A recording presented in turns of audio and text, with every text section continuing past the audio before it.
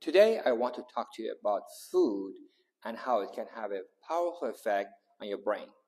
Bad food can really increase the risk of Alzheimer's disease and also risk of heart attacks and strokes. And good food can literally rejuvenate your brain, your heart, and your blood vessels. So what you eat on a daily basis, especially once you make it a habit, can have a huge impact on your cognitive abilities, on your anxiety, on your mood, and your sleep. So it's important that you learn what to eat and what not to eat.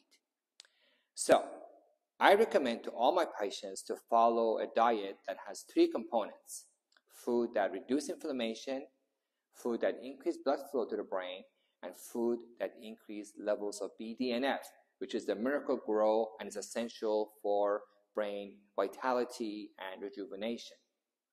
What things increase inflammation in the brain? Fatty food and sugar. Fatty food, especially things that are high in trans fats, are really toxic for your brain. Studies have shown that people have high levels of trans fats, things you see in French fries and poorly prepared pizza and canned food and boxed food, and things that you know are bad for you, cookies. Those kind of things, when the levels are high, the levels of trans fats are high in the blood, cause a shrinkage of the brain. Higher the levels of trans fats, the smaller size of the brain. So that's a no-brainer. You don't want to eat that kind of junk food.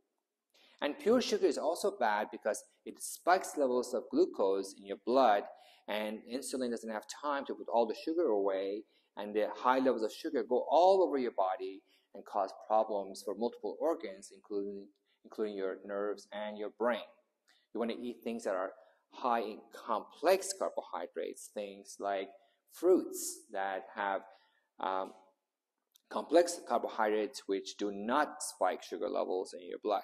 So the first thing you want to do is to avoid sugar and fatty foods, especially those that are high in trans fat. 2, you want to eat food that increase blood flow to the brain. Things that include blood flow are things that are good fat, food that include good fat. The monounsaturated fatty acids are good for you. You find these in, for example, avocado, on walnut. Another good fat is extra virgin olive oil. There's something about extra virgin olive oil that's much better than all other types of oils, and I strongly recommend it. So you want to eat fruits and vegetables. You want to eat things you find in a farmer's market, not the kind of things that you find in boxed food or canned food. Number 3, you want to eat food that increase BDNF levels. There are a series of food that increase BDNF levels. Those include omega-3 fatty acids.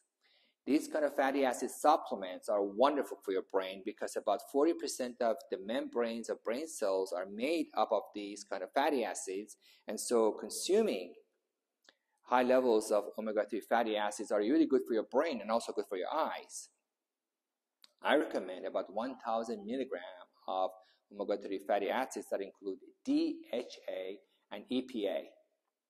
Other sources of food that increase levels of BDNF in the brain include blueberries. Blueberries are my favorite fruits because they're just bombshells of antioxidants which are really good for the brain and also help increase levels of BDNF. Caffeine is good. I recommend 1 or 2 cups of coffee a day, not more than that.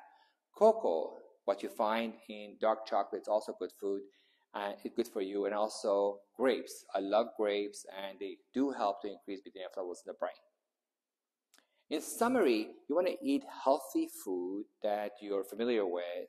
You want to avoid fatty food and increase levels of leafy green vegetables, fruits and vegetables, nuts and seeds, and kind of things that you know are healthy for you.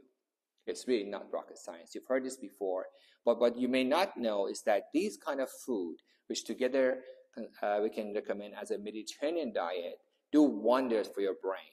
If you eat Mediterranean diet on a regular basis over a 20-year period, according to many studies, you reduce the risk of Alzheimer's disease by 48%. And if you have regular physical activity on top of eating a Mediterranean diet, you reduce the risk of Alzheimer's disease by 65%. So these simple interventions can have huge benefits for your brain, and it's really important that you take your time to see what you eat and think twice when you reach for a cookie or a donut, because those things are really bad for you. Please follow these simple rules and make it a habit, and you'll be very happy both in the short term and in the long term. Good luck.